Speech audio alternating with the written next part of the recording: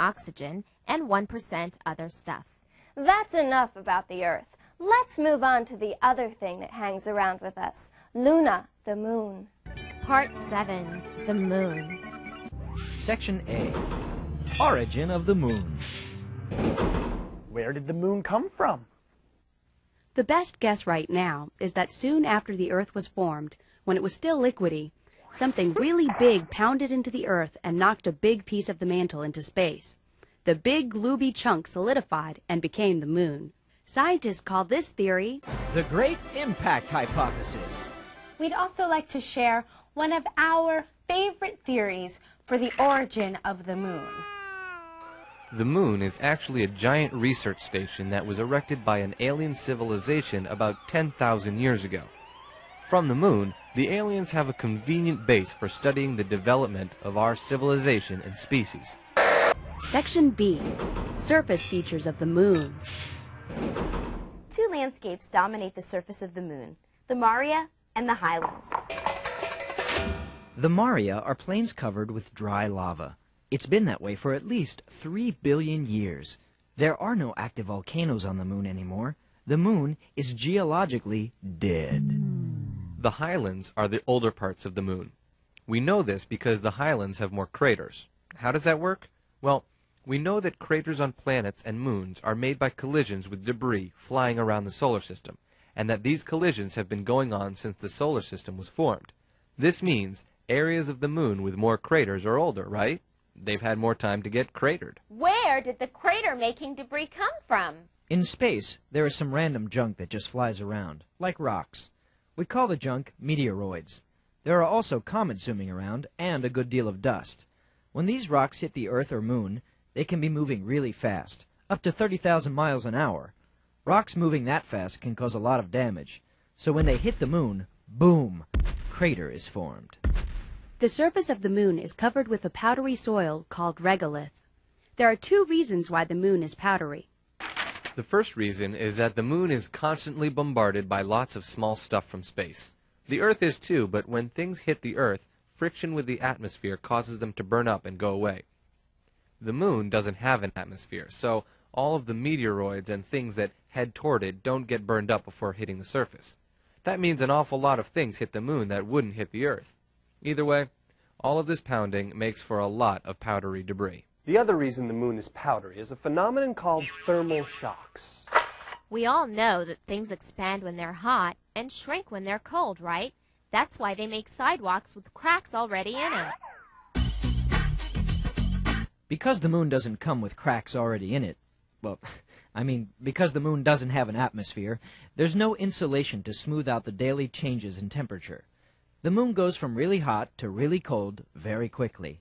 The quick change in temperature causes the rocks of the moon to expand and contract very quickly, which puts a lot of stress on the lunar rocks. The stress makes the rocks break apart. They literally crumble into dust. So scratch this on your head. The surface of the moon is powdery because of bombardment by space stuff and thermal shocks. The powder is called regolith. Oh yeah, by the way, the lack of atmosphere on the moon also means it has no weather. No wind, no rain, no nothing. So, as well as being geologically dead, the moon is also meteorologically dead. Section C, Phases and Rotation of the Moon. Pink Floyd called their album The Dark Side of the Moon. Unfortunately, astronomically speaking, there is no dark side of the moon. There is, however, a dark side of the Force. Instead of a dark side, the moon has a far side. This is because of the force of the Earth's gravity. Long ago, the gravity of the Earth distorted the moon, making it lopsided. The Earth's gravity continues to pull on the bulge, making that side always point toward the Earth. And so, the same side of the moon is always facing the Earth. So when we look at the moon, we're always seeing the same side. The moon takes about 27 1/3 days to go around the Earth, but the moon goes through its lunar phases in 29 1/2 days. The reason for this is a bit complicated. For now, just remember that the moon's cycle of phases lasts 29 1/2 days. It'll come in handy later on. If you're still kind of shady on how that works, check this out. This guy's the Earth, and this soda can is the moon. His arm is the force of gravity. You, my viewing friends, are the sun. As the moon goes around him, it makes one rotation on its axis, and you get to see every part of it once. Make more sense now? The same side of the moon is always facing the Earth, but every part of the moon faces the sun at one point or another during that 29-day cycle. That's why we can't see the moon sometimes. We see the moon when the side of the moon that's facing us has sunlight shining on it. If the far side of the moon, the part we never see, is facing the sun, our side is in shadow, and we can't see it. How much of the moon we see is determined by the angle between the Earth, the moon, and the sun. If the moon is between us and the sun, for example, we don't see the moon at all, because the part of the moon that is lit by the sun is facing away from us. Actually, if we really tried, we could see the moon, because enough sunlight reflects off of the Earth to light up part of the moon that's in shadow. But as far as we're concerned, you can't see it. If the Earth is between the sun and the moon, we see a full moon, because the whole side that's facing us is lit up by the sun. Doesn't the Earth get in the way of the sunlight? Sometimes, but not often. The moon orbits the Earth at an angle, so the Earth doesn't get in the way much. A phase of the moon is what the moon looks like to us during a certain period of time. It's how much and which side is lit up. So now we're going to show you all the phases of the moon in order, from new moon, when we can't see it, all the way through full moon and back to new moon again. One cycle through all the phases is the 29.5-day lunar cycle. Each phase lasts about 4 days. New moon. You need a new moon in this phase, because you ain't got one. Waxing crescent. If you see more of the moon on the side facing west, it's waxing. You can remember what a crescent moon looks like because it looks like a crescent roll. First quarter. Here's how you remember this one. A quarter is a half. Sounds stupid, but it works. A quarter is a half. This is called the first quarter because the moon is 1/4 of the way through its cycle. Waxing gibbous.